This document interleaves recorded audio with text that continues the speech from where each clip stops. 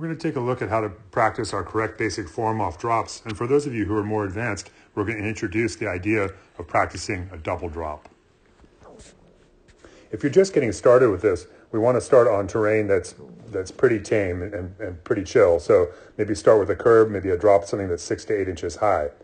And as you approach, one of the key things here is that we just want to have a nice, relaxed, neutral standing posture as we approach until just before the drop edge here. So what we're going to see here is that I'm just approaching in my thrown position. I haven't really done anything yet at all. Now, I've got some cones set up to help remind me when I'm going to move so that I don't move too soon or don't move too late. And what we see here is right at the drop edge, I've got my drop edge cones, my red cones. Then I've also got some cones set up here that are going to help remind me when I'm going to shift forward at my knees. By shifting forward at the knees, I'm going to create elbow bend, which is going to allow me then to scoot rearward at the drop edge and allow my hands to create pressure in the fronts of the handlebars, keeping the front end elevated off the drop edge.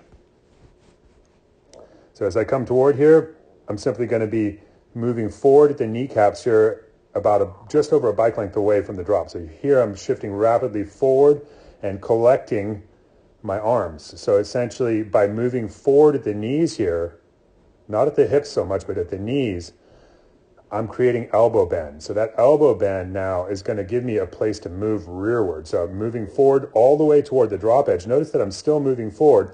Now when the front wheel, the front of the front wheel is breaking the plane of the drop. So what we see here is the front of the front wheel here breaking the plane of the drop.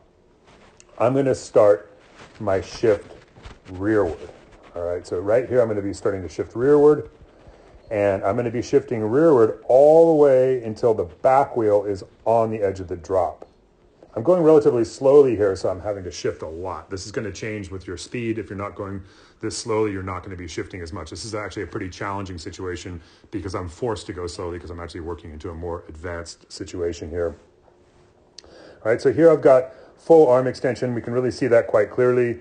Arms are fully extended, and what that's basically doing is it's creating pressure into the fronts of my hands here. So I've got good pressure into the fronts of my hands, and that's really going to be what returns the bicycle underneath me, which is what we're going to see next. So that pressure in the fronts of the hands naturally puts my body right over the bottom bracket for my landing. So I'm in a perfect thrown position once again. So again, we'll just run through that correct basic form, which is what we call this technique here at Fluidride.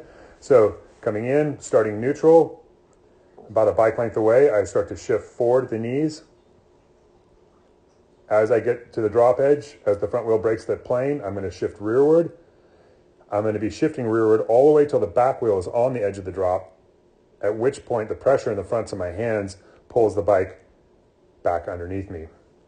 Now, for those of you who are more advanced and you want to do a double drop, from here, I need to reload. So you can see here that as I'm landing, I'm almost immediately moving forward to get ready for the next drop so that I can shift rapidly rearward off the second drop. Okay, so that happens pretty quickly here. So we'll just take another look through at the double drop, calling out some of these things. So notice here that my line of vision is lined up, looking where I want to go as well. That's super important. So as I come through, shifting rearward, again here, I've got a lot of pressure into the fronts of the hands, and that basically allows the bike to be returned directly underneath me here. I land in a nice neutral position, immediately shifting forward for the next drop, and then rapidly shifting rearward off drop 2. Okay, I got a little bit of a rear wheel first landing there, which isn't totally optimal, but this is an advanced drill, and this is actually fairly challenging even for me. So go out and give us a try.